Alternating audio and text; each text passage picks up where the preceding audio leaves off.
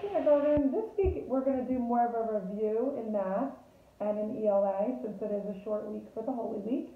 So I thought a really fun way we could review is by playing with jelly beans. Jelly beans are all bright and colorful, so one of the ways we're going to use them this week in math is by sorting and counting and graphing. So there's 3 ways actually. So here's a little jelly bean sheet that I will attach to the email for your parents. And parents, this is also a really good review of color words, so it would help if you did not read these words for your child, see if they can read them, color code the jelly beans, and then from there, you would place this sheet down, and this would be your sorting sheet. So you would just find the jelly beans. So do you know what kind of color word I would need for this? Pink, so I would place that on my pink jelly bean. What color is this? Orange, so I would find that orange jelly bean, and so on.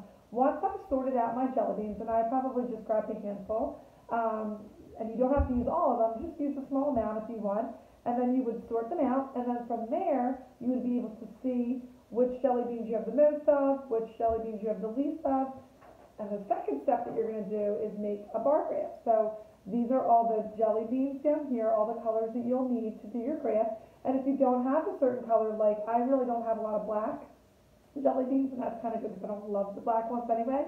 But since I don't have any black, what would I need to graph? That's right, I would need to graph 0.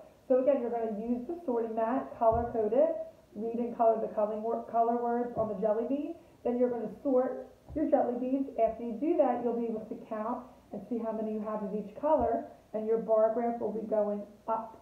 So you'll start with the bottom and you'll graph up. And from there, you'll get to do some fun skills such as how many green do you have, how many blue do you have, which jelly beans do you have the most of, what color jelly bean do you have the least of, and then at the end, if your parents let you, you can enjoy a nice sweet treat.